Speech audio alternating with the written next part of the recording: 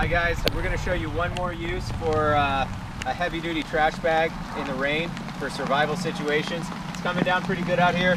You can see I've already made my survival poncho out of one trash bag. That's one use for it. Now we're going to show you how to make an A-frame tent with nothing more than some cordage, doesn't matter what you have, and a big trash bag. So I'm going to set this on the ground real quick, and I'm going to go ahead and set up the main line that we're going to drape the A-frame over.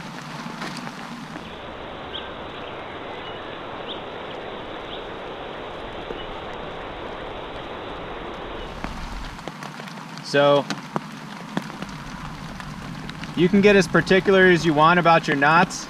This is a midshipman's knot, which means I can adjust it. So I can tighten it down here and it'll stay pretty tight here. So now I'm gonna run this across to the other tree. And I wanna keep this low. These trash bags are big, but they're not huge. And I wanna be as covered as I can from the elements. So I'm gonna run this over here. I'm gonna give myself a little extra line before I cut it. I'm gonna tie this one lower. Get it a little bit taut. I'm gonna leave myself, I've got a lot of rope here. If I was short on rope, I might not be as generous, but I'm not gonna be stingy here. I don't wanna have to run the whole thing over again.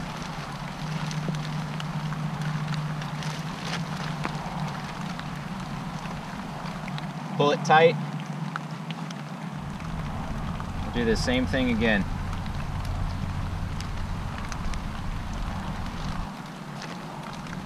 Okay, so we've got our line set up. I can always retighten it later. Now what we're gonna do is go ahead and cut the bag open to make our A-frame. So we want to maximize the size of this bag as much as possible. So what I need to do is slit this open and then slit one of the sides open. And now we can drape this over and make our A-frame.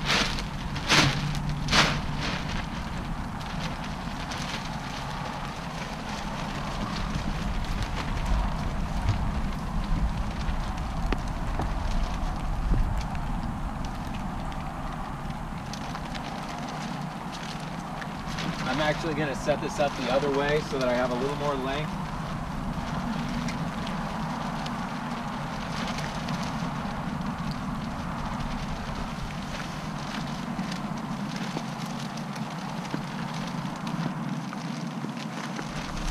This isn't meant to be a huge shelter, but if there was a big storm, you could at least keep dry if you did have to sleep here. You could get under this thing once we get it anchored down, and at least you wouldn't have rain falling on you. If the line is drooping, so we're going to run this up. That's why I set one higher than the other. We can get it where we want it. All right, now that we've got this draped over, we need to make some anchors for it. I'm going to show you a little trick to creating grommets in like plastic sheeting, or if you have a tarp that the grommet rips out of. That way you have something. If I just poked a hole and tried to tie a knot through it, it's just going to pull straight through. So we're going to find what we need is a small object. We're going to bunch the small object up in the tarp, and then we're going to tie the string around this, and then we're going to anchor the other end of it to a stick that we've driven into the ground so that it doesn't do this while we're trying to sleep or trying to stay dry. So I'm just going to use some twigs. Something as small as this can work. Let's see if I can get a couple of these. And then we're also going to need some tent stakes. So for that,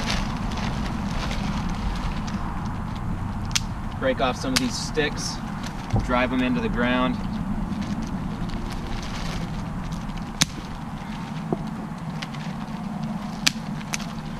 There we go.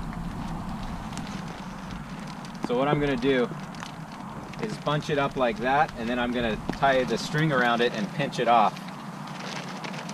Do that. I'm going to tie that midshipman's knot because you can cinch it down.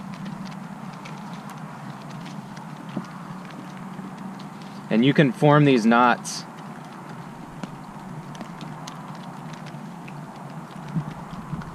beforehand, and then they're ready to be cinched down whenever you need to, which is kind of cool. It's one advantage of this knot. See if I can do this with my fingers wet and muddy. So we'll get this tightened, snugged down.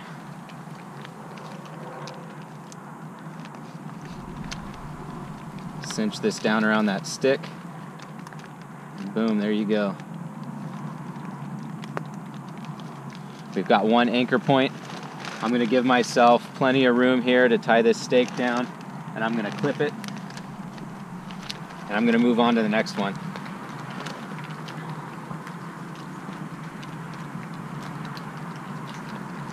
All right, now we got to put the anchors in.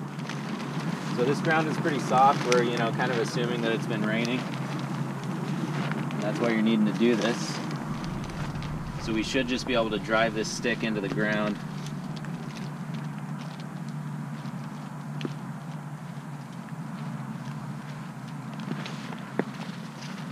And this is actually a great stick for a post because it's got a little twig hanging off of it.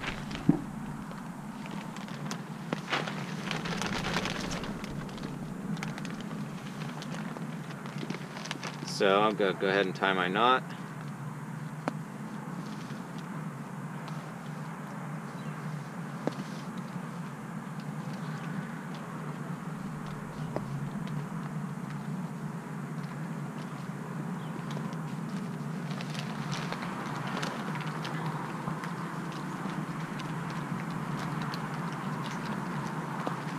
So now we want to just kind of expand this as much as we can.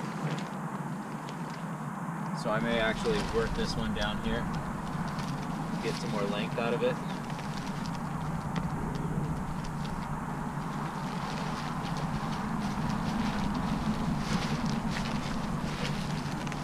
And I can tighten this up a little bit. This is kind of locked down on here, but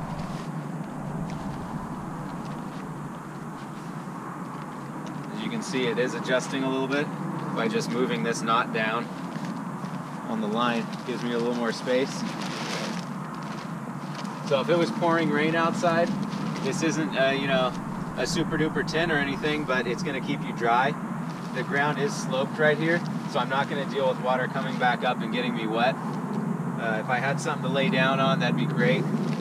I've got this actual trash bag poncho going right now, so if I was to get under there, the only thing that would get wet would be my head and my legs down here, but in an extreme survival situation, I'm not going to be too worried about that. I probably have some kind of gear that I could lay on the back of my head to keep it a little more insulated. So I'll go ahead and crawl under here. I'll put my head up here and my feet down at the bottom, and you can just see that yes, you could fit a person under this in a pinch. It is an emergency shelter, but it would work.